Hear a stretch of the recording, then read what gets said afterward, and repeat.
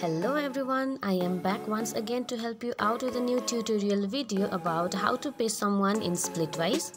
If you are watching us for the first time, make sure to subscribe our channel and press the bell icon for new informative videos. So without any further ado, let's get started. First of all, open the Splitwise app.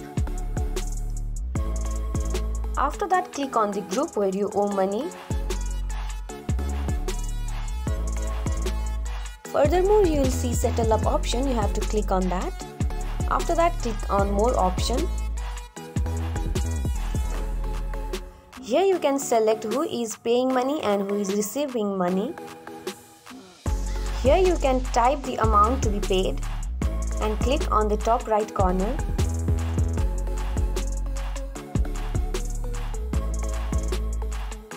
And this is how you pay someone in Splitwise. Hope this video was helpful. If you like this video, make sure to give us a big thumbs up and share it with your friends who use their Splitwise. See you in next video. Bye bye.